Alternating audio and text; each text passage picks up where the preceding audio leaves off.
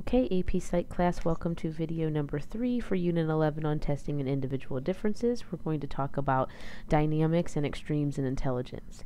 So the first question to ask ourselves here is the same question we'd asked in Unit 9, stability or change. Does our intelligence change? Is it modifiable, or does it stay relatively the same over the lifespan? Well, given the earlier tests, there's probably not a lot to be said about younger than 3, right? In that's kind of hard to determine whether or not the observations or intelligence tests prior to age of 4 are really going to protect or predict the person's like future aptitudes. By about age 4, though, a person's performance on an intelligence test are going to start to predict adolescent and adult scores. And amazingly enough, we have there being some strong correlation between early readers, those that can read at an early age, and their success on the IQ test. But remember, what we had said before, it's very hard to distinguish the difference or draw the line between achievement and aptitude, and that obviously those early readers get a leg up in that their achievement in vocabulary acquisition and in reading skills are going to allow them to answer questions on an aptitude test better than others. We can see that by about age 7 that it's not fixed, but intelligence scores tend to stabilize, and that in research that's been collected, wonderful longitudinal research that was conducted in Scotland, we actually have a lot of compelling evidence that intelligence test scores, in early adolescence, 11, 12 years old, are actually the same or similar scores, when the people are well into their 70s and 80s. And so it tends to be that the answer on traditional intelligence tests is stability. Yet, I'll be interested to hear your opinions after reading Sternberg's description of the Rainbow Project article. So we'll discuss that in class. Okay, if we want to talk about the extremes of intelligence, we can talk about either end, right? We're talking about 2 standard deviations away from that score of 100. And so when we talk about the low extreme, we would be discussing what is now referred to as an intellectual disability. It was previously referred to as mental retardation, right? And so we're talking about limited mental abilities, a score at or below 70. It can vary, right? And so I have listed there for you mild, moderate, severe, profound, with IQ scores following to give you the approximate range.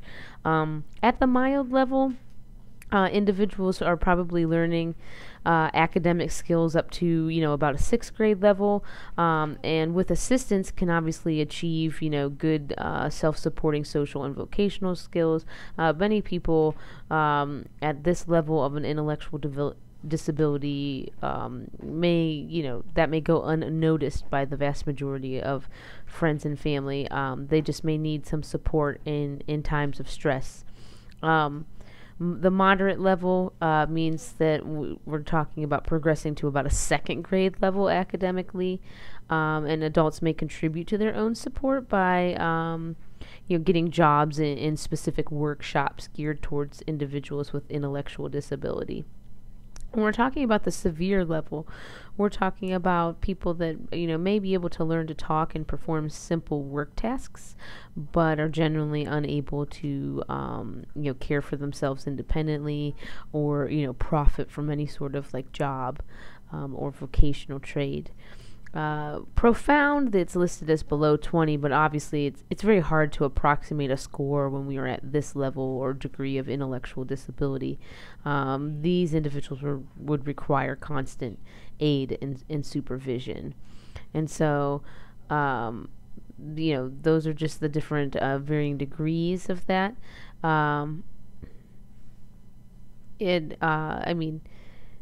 That's obviously the low end. So we're talking about a small percentage of the population.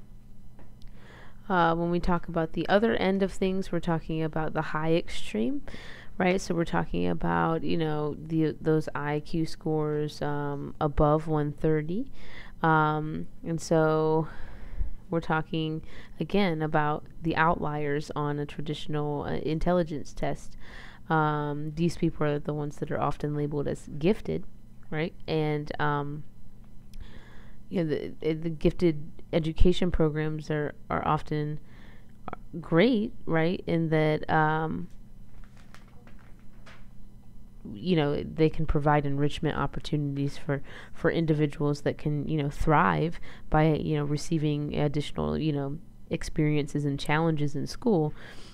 Critics of these sorts of pull out gifted programs, though, will note that when we track students by aptitude, we often generate what's known as a self-fulfilling prophecy, right? That the people that are implicitly labeled ungifted kind of aren't motivated to be challenged because they don't feel like they can. And so denying these enrichment opportunities to students can mean that we kind of pigeonhole people into expectations because of their aptitude.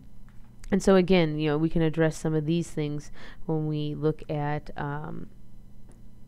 Sternberg's article in class. So, is it important to label students in that we need to provide them appropriate developmental placement in schools? Sure, but it should be used as a diagnostic tool. It shouldn't be used as like the identity of the student and a reason to deny them challenging and enriching opportunities. All right, so there's your basic background on dynamics and extremes.